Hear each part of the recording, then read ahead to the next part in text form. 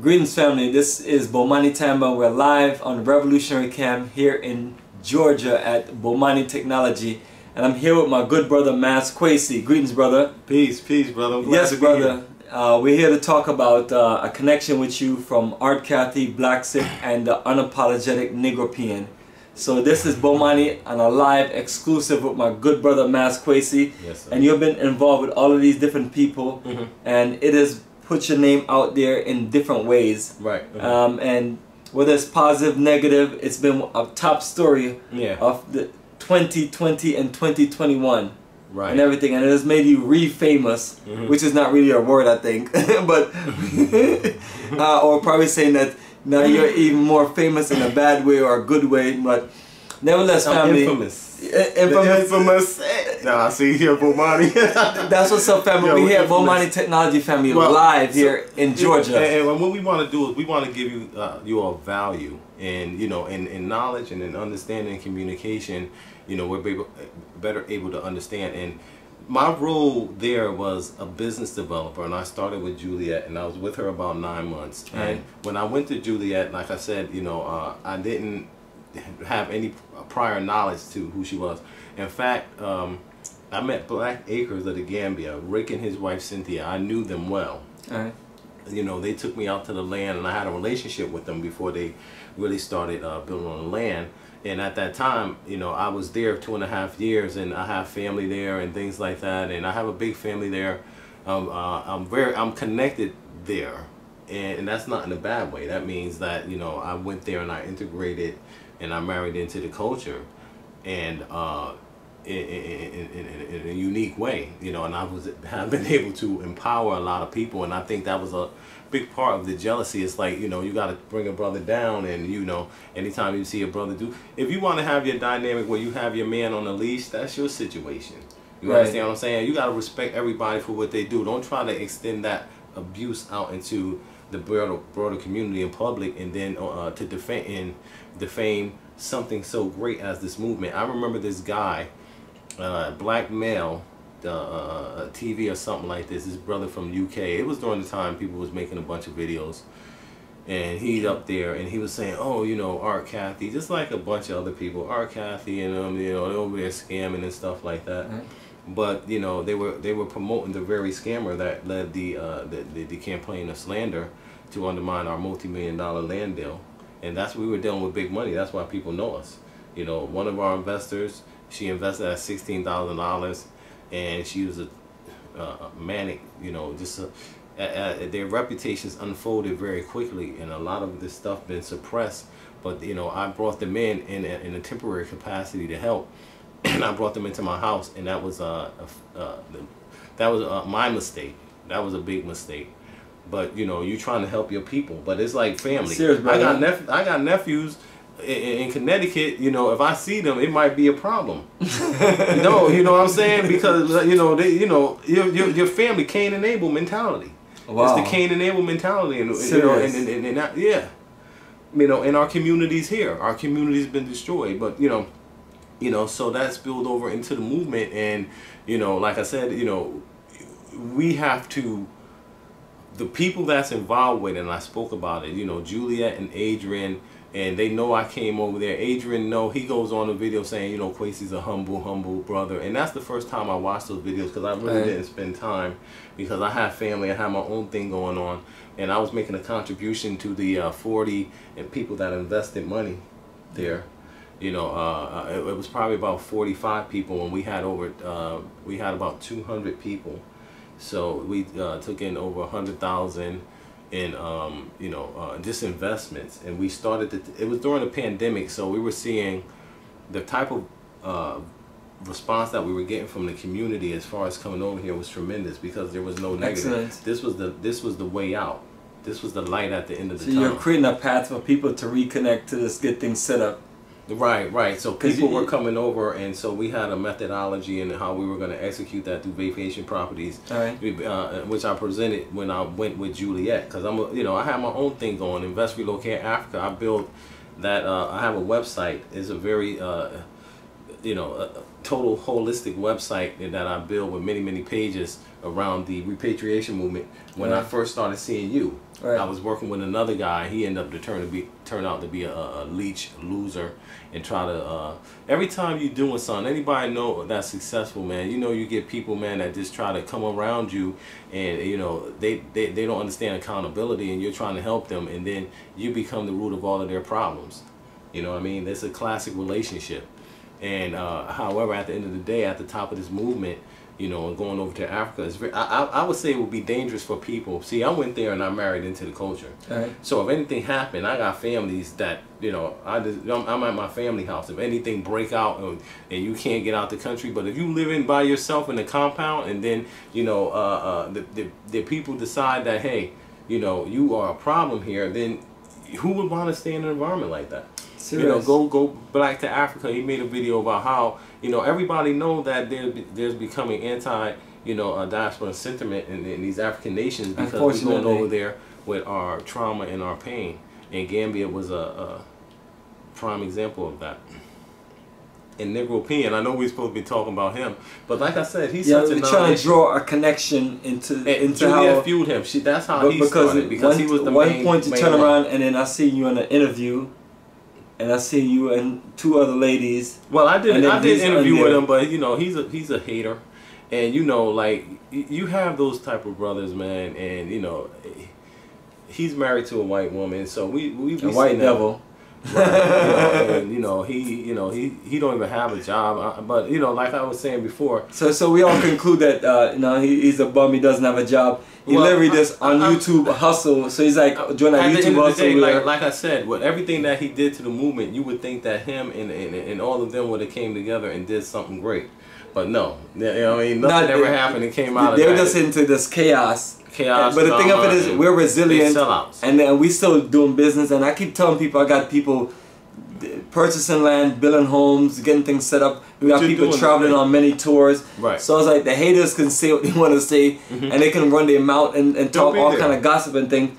But real intelligent business people out there, they're gonna do their homework and things like that. I mean, brother, you know, you hear Bomani technology, all the stuff technically has been set up. I mean, this has been a decade and a half of operation, to where I can get more done in this office than 10 people together in an office for a whole week. Because of the efficiency of just how things flow together. That show you how you don't need a lot of people, and then you have to have the talent, because a lot of people out there like Negropean who don't have a job, don't have anything going for themselves, they don't have any talent. They could barely even edit videos. Well, you know, Juliet got him started in his career with me and Cathey. So you know, that kind of, because I noticed he kind of have a lot of videos about Cathey and BlaXit. He started with that. You know, he attached himself to this great and glorious movement with his like he was concerned or something like that. Is that like his approach? Like he was concerned about what's going on in the Pan African Republic? Listen. Juliet was feeding him information, and this is all public knowledge. And you know, he came out and said, "Oh yeah, she was the main one giving me information about," because she didn't like art, and that's obvious. But for a petty dispute between two people, in you know, at the level of what we're moving at, you know, early on when I was you know, just trying to mediate and just bring some calm, you know, to things. You know, it was a mediation. I mean, I sat down with Adrian. You know, I sat down with you and the other guy, Mr. Glass, at my compound. You remember? And you came through my door and said, "Hey, Kwesi, you know, I don't know what's going on, man. This is when the first flare up." And I went up there and I said, "Juliet lying Ryan on Facebook." You know what I'm saying? Because she's a compulsive liar. You understand what I'm saying? And you gotta understand, you dealing with people that come from backgrounds. Like I did a video, my brother got killed 17 years ago. You know, I dropped out of I never went to high school. I was on the street since I was 12, 14 years old. You know what I mean? And I have family members that's coming home, and they coming home for like murders and double murders and things like that. And that's just how it was. And I lived around all of that, you know. But I was the smart one. You understand what I'm saying? It's not that I couldn't have been in there. I was smart not to make it in there or be inside of the grave. So I'm going over to Africa, and then I got people that's blue collar people, that's, you know, people that don't really have a realistic understanding, you know, of life. You know what I mean? And they chasing American dreams, and we're trying to get rid of the American dream. And then you know, this is supposed to be this glorious movement. We're looking like fools. You know what I mean? We're looking at the total and complete and absolute fools. And then all these YouTubers, like everybody that came out and made videos during that time, you know, people, you know, some people might have had a legitimate grievance against art and her rhetoric, but the art's a general, you know, a drill sergeant. She's a drill sergeant for the movement. When you go into the military, the drill sergeant, he gonna scream in your face, he gonna cuss you, he gonna curse you. You understand? He gonna make you mad, but that's only gonna make you strong. What that little lady gonna do? You understand what I'm saying? You know, she, you know, and she's just like everybody else. We all got situations going on, with, you know, with us. You understand what I mean? You know, and however, we can't bring that out of this country. You know, and you know, like I said, you know, we spoke earlier. We was gonna get on Negropean, but it go deeper. It was never about him. It's never about the people. He just kind of like, it's kind of like one of those situations where you just cash in and like you see an opportunity. Yeah, but one does he created more chaos. You have people chasing. Yeah, because I mean, relatively, he was literally just. I mean, he's still a nobody. I mean, we're not talking about somebody that's anybody. I mean, he's a low life trash. I mean, but you notice, you know, there's people out there that just don't want to see black folks connect and do anything together. So they will support him and things like that. So most of the people that's on his channel are losers. And black people who hate black people, and then naturally the white folks who just love to see things like that, and they sponsor and invest in things like that, because obviously he has never been able to. He interviewed you, but he never been able to tell you what's his career. Like he came in here and you saw my whole career of my life since I was 18 years old. Literally, as a person that's a business person, a person out there that's working, contributing to society, not just sitting around and just eating off the government and begging people for money and things like that, or out there asking for donations and things like that. And that's what I tell people. Worker, you know, I consider myself a blue collar worker. We're really you know, being a business owner, and you know, like I said, I'm a say what Adrian said. You know, Kwesi's a humble brother. He said that like 3 times. You know, outside of the situation with his wife, and we've all been in situations like that where we have friends and stuff, and they have wives and things like that, and the brother like, yo, I gotta, you know, my wife, you know what I mean, and things like that. But that don't have any place in the movement, all of that personal stuff. So you put together a board and people that can handle that. And I was saying early on, hey, we need to get, you know, bro, what we're doing is so big right now. We really need to bring in some lawyers and some really professional people, some handlers. You need handlers when you're operating at that level. You understand what I mean? And anybody that have any business sense understand what I'm saying, and I've seen that. And for it to, just with our business, we had, on paper, you know, we had over 500 members. We had over half of them investing, over 200 people pledged investments with, you know, maybe about 45 people actually executing. We have people coming in with big money. I call it the burning of the Black Wall Street of the Gambia. So what stopped that flow and things, and then name the names, and if you want to, and everything, and, well, this and things, because we need to all learn from, because what we're doing, me, you, all sharing different things that we can learn about the whole situation and kind of grow from, because that's how we're doing, family. We're literally learning to grow from things, and one of the biggest issues in our movement is literally backstabbing, hating ass Negroes who literally just are just what we call self-hating Negropeans. Yeah, Negropeans in the movement. Self-haters. You know, and over there in Gambia, everybody was trying to be up under Juliet's umbrella.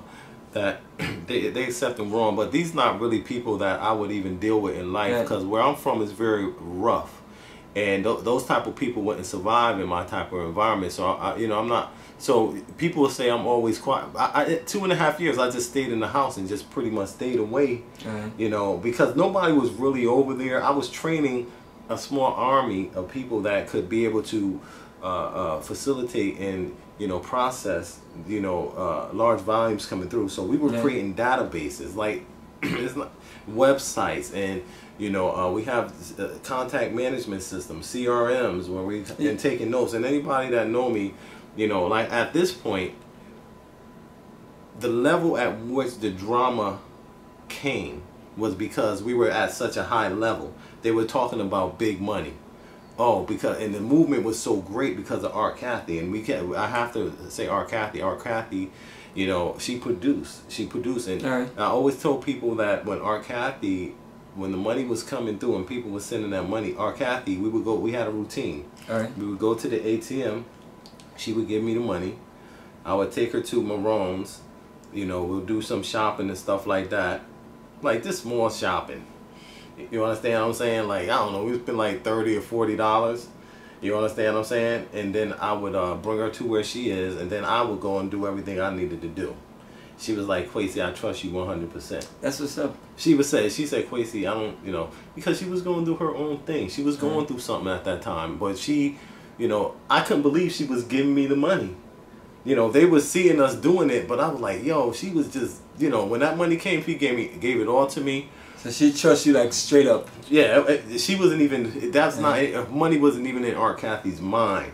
She was over there and she was going through some things, and she was disappointed by her first interaction with Juliet, and that really, I think, really just led to a downslide, because Juliet attacked her friend.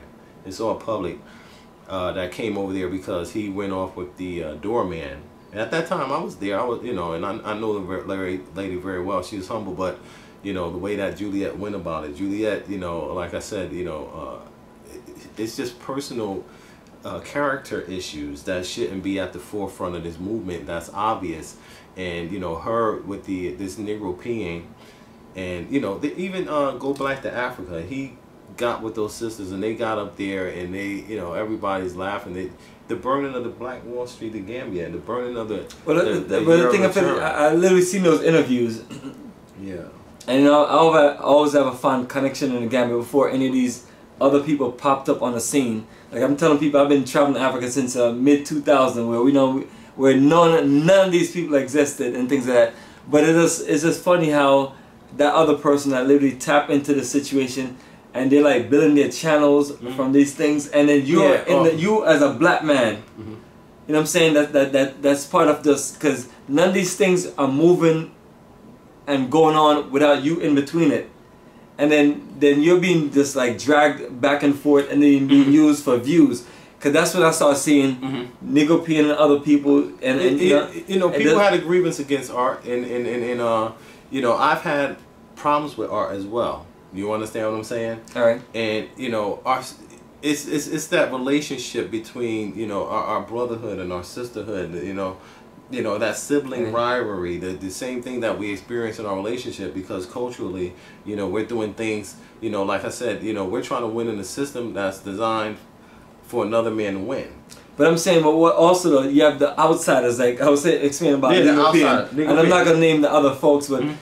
He's one of the prime instigator. Yeah. Because that's one of the things that we have an issue with, is while we're doing this movement and we're doing certain things, you have people instigating, you have people literally informing information. Because I'm always wondering how Negropean and other people get information. Family, we're not stupid at that. We know what it is. It's our own people in our own organization reach out to people like himself. Juliet and him had a relationship.